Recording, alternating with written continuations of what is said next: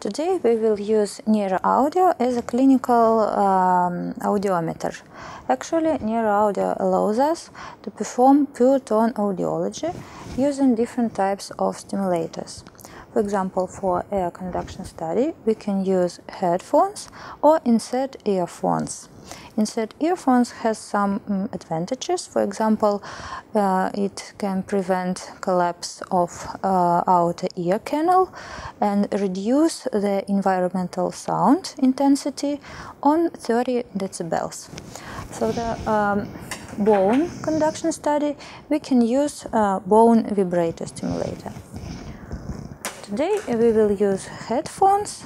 Firstly, we connect it to our amplifier, and we gave a special patient's button to the patient to check. Then the patient gives the response on the stimulus. Actually, always you need to perform this test in soundproof room. Now we can put the headphones and start to work in nearaudio.net program. Our patient will give the response pushing any button on the patient's button. Then he will hear a sound. We are in the main window now for this test. In the higher panel you can see a lot of parameters to manage the stimulation process. The starting intensity here by default is 30 decibels. You can increase or decrease here or using the keyboard.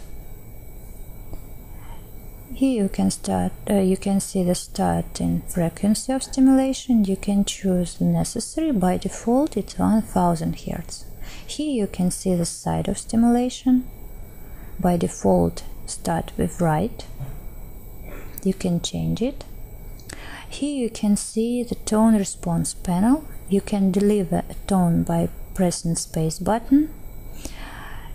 You can enter the patient response using this button, or the patient can use the patient button specially. Also, we can make the auto algorithm of stimulation. Let's see. Here in the settings you can see the manual test parameters. For example, you can fix or not tone length and change its duration here. Also, you can see the auto test. We use Huxton-Westlake algorithm. Also, tone length in second. Start level 30 decibels. You can change the random interval of delivering the stimulus here. And here you can see all the frequencies that will be performed during the test. You can switch off or add something. The higher frequencies you can add also if you have a special headphones. Now check the using a stimulator. We use headphones,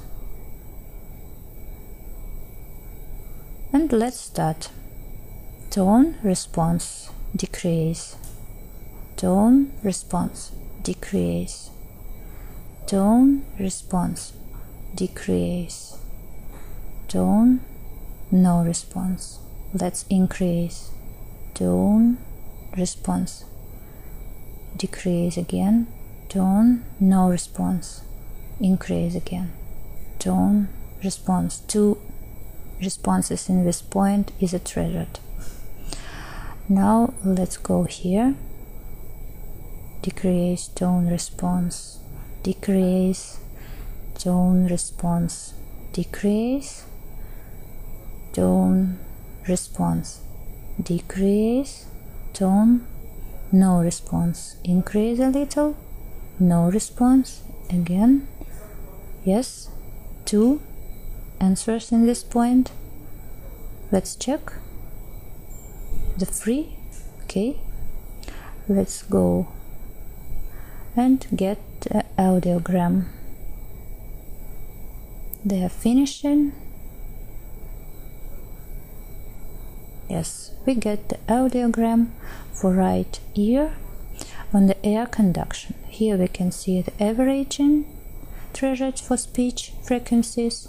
Let's check the auto for left ear. Deliver a tone response, decrease, response, decrease, no response, increase, response, decrease, no response, no response, response. 2 answers in this point. Let's continue.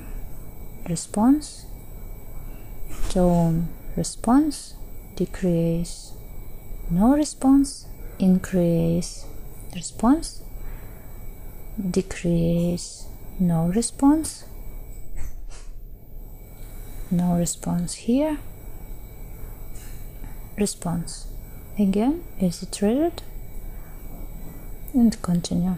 Tone, response, decrease, tone, response, decrease, response, decrease, no response. Let's increase.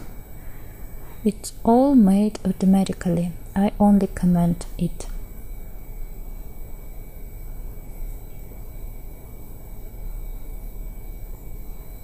So we get a response of 500 at this point. Okay, automatic test finished. Now we can see here the average for right and left ear. It is normal. In some cases we need to use bone vibrator stimulator. Put it on the head, choose the side, and repeat all the procedure manually or automatically. Tone, response, tone, response. Here we have no response. Increase, no response. Increase, response, and so on. Okay, we get the bone conduction thresholds. We see the normal picture. But in some cases we can get pictures, for example, like this, and we see a big difference between air and bone conduction.